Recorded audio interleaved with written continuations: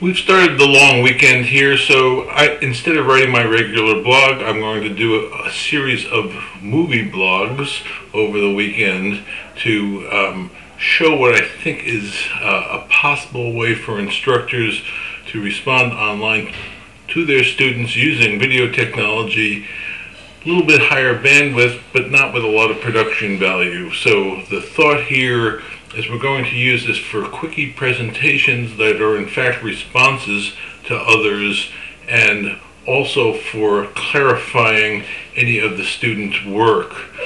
We will do this tonight, actually videos of me sitting here. Tomorrow I think I'll play with tablet PC videos, and then the next couple of days maybe we'll try some other content to be on the screen. So the point here tonight is simply to illustrate what a video cam on your desktop will do for instructional response, and talk a little bit about what the production issues are.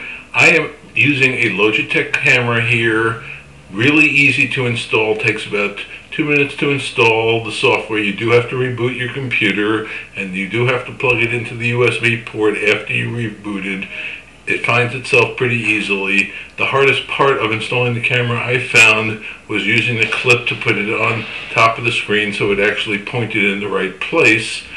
And then the recording is quite simple. I'm recording at, I think it says 320 by 240, which is certainly not full screen, but big enough so that you can get a pretty reasonable picture.